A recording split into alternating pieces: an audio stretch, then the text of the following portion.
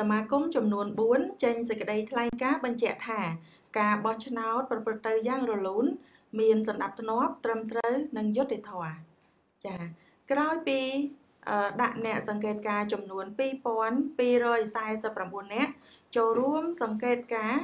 បោះឆ្នោតជ្រើសតាំងតំណាងរាស្ត្ររហូតដល់ចប់សពគ្រប់រួចរួមមកសមាគមឯកជនចំនួន4មានសមាគមយុវជនសេដ្ឋកិច្ចកម្ពុជាសមាគមសហព័ន្ធវិនិយោគិនសមាគមអ្នកលក់ឱសថកម្ពុជាសមាគមសហព័ន្ធទេសចរនិងបដិសណ្ឋារកិច្ចកម្ពុជាបានចេញសេចក្តីថ្លែងការណ៍បញ្ជាក់ថាការបោះឆ្នោតនៅថ្ងៃទី29ខែកក្កដាឆ្នាំ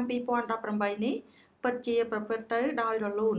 មានសណ្ដាប់ធ្នាប់ល្អត្រឹមត្រូវនិងយុត្តិធម៌ក្រោមការដឹកនាំនិងចង្អុលបង្ហាញយ៉ាងម៉ឺងម៉ាត់ពីលោកបណ្ឌិតលីសុភាពប្រធានសមាគមទាំង4ខាងលើនេះក្រុមអ្នកសង្កេតការណ៍ជាង2000នាក់និង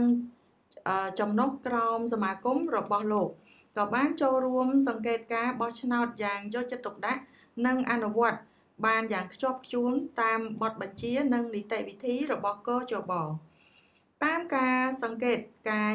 យ៉ាងយកចិត្តទុកដាក់និងប្រកបដោយការទទួលខុសត្រូវទៅលើការបោះឆ្នោតជ្រើសតាំងតំណាងរាស្ត្រនីតិកាលទី6សមាគមទាំង4នេះបានសន្និដ្ឋានថា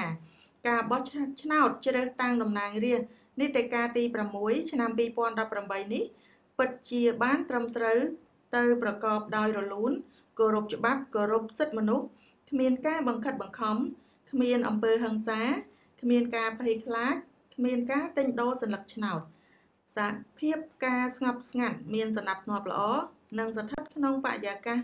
នយោបាយប្រជាធិបតេយ្យសេរីពហុបកក្នុងនោះប្រជាជនខ្មែរ6លាន8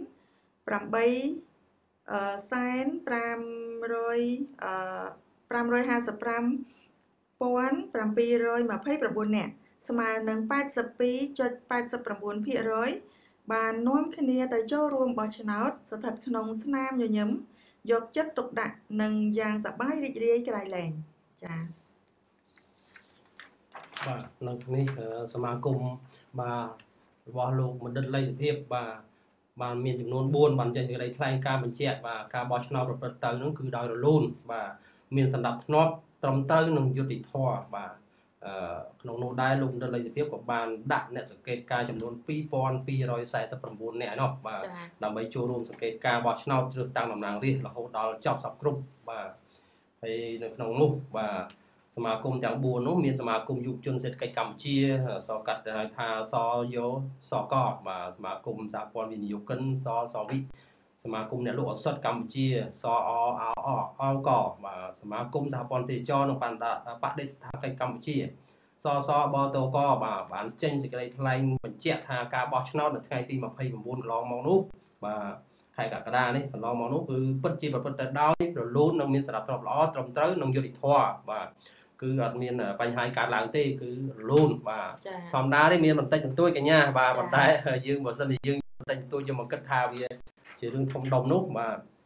វាជារឿងចម្លែកដែរចា៎